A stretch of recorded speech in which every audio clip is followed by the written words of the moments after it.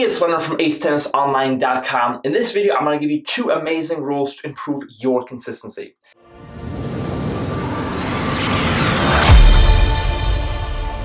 Now, rule number 1 is all about having the right mindset, and I call this one the rule of 3. So in every rally, you want to try to get 3 shots in the court first, before you do anything else. Before you try to be offensive, before you try to actively finish the point, get 3 shots in the court first. As simple as that. So think about it, anytime you're in a more neutral or defensive situation, I want you to try to have the mindset of prolonging the point. Okay, so your goal is to try and get that ball back at least 3 times before you even think about being more offensive. Now, if you follow that rule, you're going to get a much better rhythm and you're going to improve your consistency. Now, rule number 2, make sure to hit like and subscribe if you gain value from this video. But rule number 2 is the 4x4 rule. So this is about giving you a much bigger and better and safer target when you're playing. So as I mentioned, rule number 1 is about having the mindset of trying to prolong the point for at least 3 shots.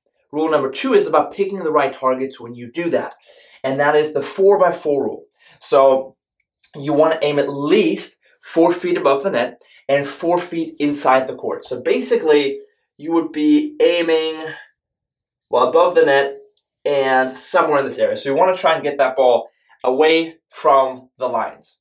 Now, the way I think about crossing the net is I have a fence in my backyard that's about 6.5 feet tall. So every time I'm playing, and if I want to use the 4x4 rule, I think about hitting over that fence. Now, keep in mind, the net is already 3 feet high in the middle, a little bit higher on the outside. But if we add another 4 feet to that, now we're getting to about 7 feet. So we really want to try and aim about 6 to 7 feet above that net. So you're trying to hit over your backyard fence, basically.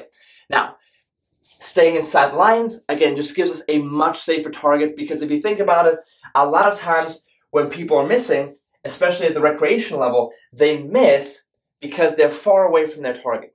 So the further away you are from your target, the harder it is to make. Right? Think about it like 3-point shots in basketball. They're harder than if you're staying right under the hoop or right next to it. So, as you can see, I'm not a huge basketball fan. I love basketball, I just don't know much about it. So when you're further back, you want to give yourself a bigger target.